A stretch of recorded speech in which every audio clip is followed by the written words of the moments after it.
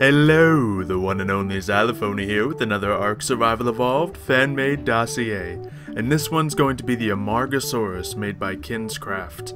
Now, as we see, we have another sauropod here, which is very similar to the Brontosaurus or Brachiosaurus, but this one is interesting. The Amargasaurus is actually a lot smaller than them, so it'll be a little bit of variety to the game, and of course he has those large fins along the top of his neck. So, as you can see here, the saddle has a ladder on it, which will be very useful. Due to the size of it, it may be even more useful to have a saddle like that on a Bronto or Brachiosaur, but either way, still seems pretty cool. In the wild, Amargasaurus is small for a sauropod at 10 meters long and 2.7 meters tall. It lives in large family groups to prevent predation.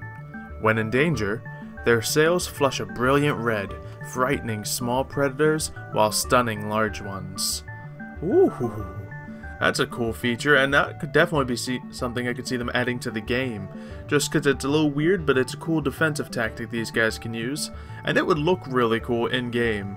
Just judging how ARK picks a lot of the really cool looking dinosaurs and the flashy ones, this guy would fit right in for sure. Now, I certainly imagine the person who made this dossier is making up the whole flashing, brilliant red thing because obviously can't really tell that from a fossil, but I still think it's really cool.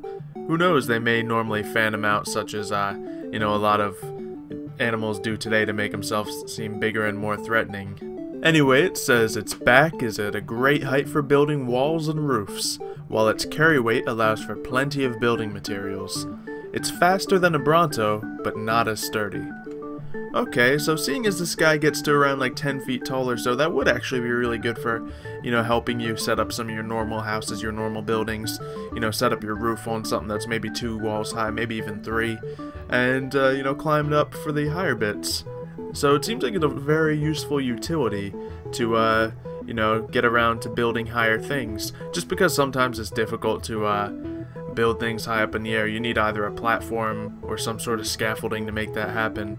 Anyway, when domesticated, I've witnessed attacking tribes use a ladder-like saddle that runs along the back of its neck.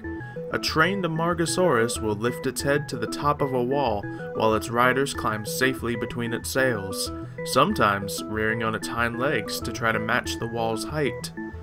Ooh, so this guy may not be as tall as a Brontosaurus, but he can certainly still help you scale a wall. Obviously, climbing the ladder on the back of his neck will get you to as high as a position as possible, and he can even, rear up and give you a little bit more height. Now, this would be very dangerous with his weight normally, but, well, he is smaller, so it's quite possible. So, I think this guy would be great for utility. He can obviously harvest some berries, as it says here. That ladder will be very useful, and I think he's going to be really good, especially for building projects. But let me know what you guys think in the comments below.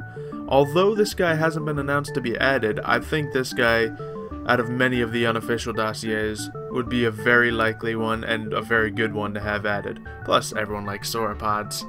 But leave a like if you've enjoyed, leave that comment, and I will see you next time.